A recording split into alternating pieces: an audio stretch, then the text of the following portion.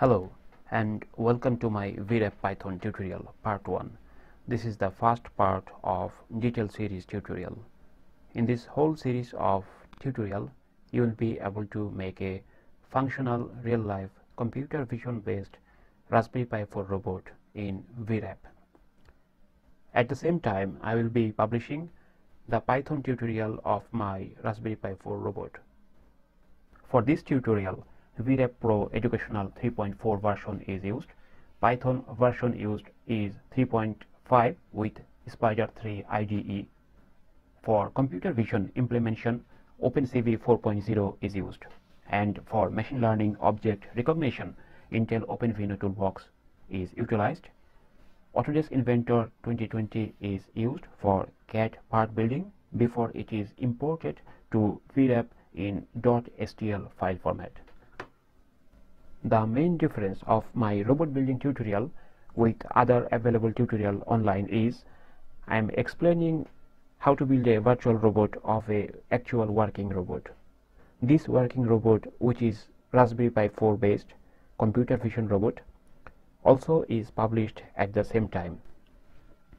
My viewers will be able to compare the VREP Python robot with the physical Raspberry Pi 4 robot.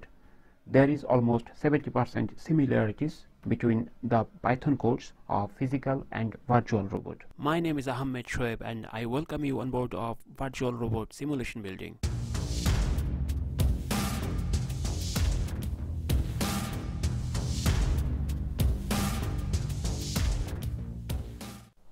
Welcome back and let's get started with my project. So as you can see at the beginning, I have created the robotic chassis, which is just a ordinary robot buggy you can find over eBay or Amazon, and it cost me about £30. The whole settings, including all the ribbon cables and 4 TT motors.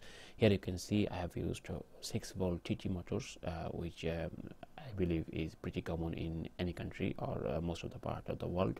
And you can see the 4 wheels I have designed, and it has got the same physical property as my original robotic vehicle I've got. So the CAD parts contains all the weight ratio and center of the gravity. So the movement I will get from the simulation will actually resemble the movement I will get in real life.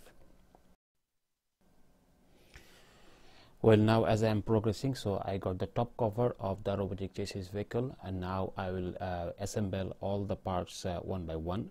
So the parts list include the first one will be the buck converter, and the job of the buck converter is got to convert the 12-volt DC battery onboard power supply to condition it for Raspberry Pi power supply as well. So it get 12-volt power supply and it convert it to 5-volt power supply for Raspberry Pi. So the Raspberry Pi has got its onboard power supply and it doesn't have to be connected with the mains.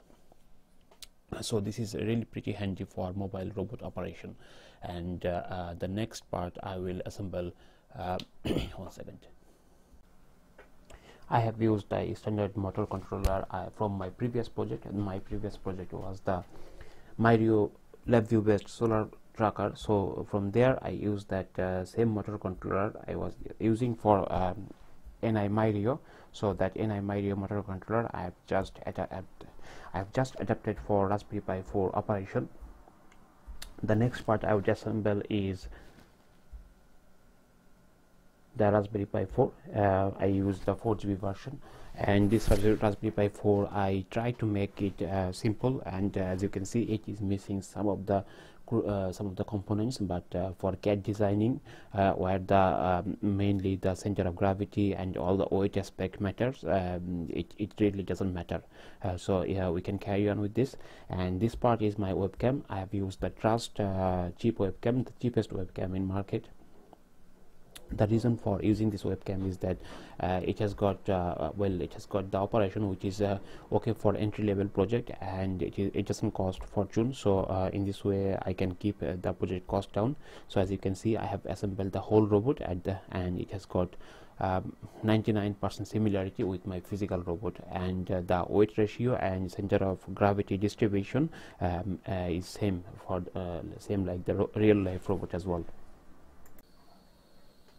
I want to keep this video under 5 minutes, so I will see you at next part, and by this time I would recommend you to go to my Git repository to get the detailed code, and I would also like to invite you on board that you get involved in my project by really actually joining and modifying part of the project, and let me know the outcome of it so that we can work together.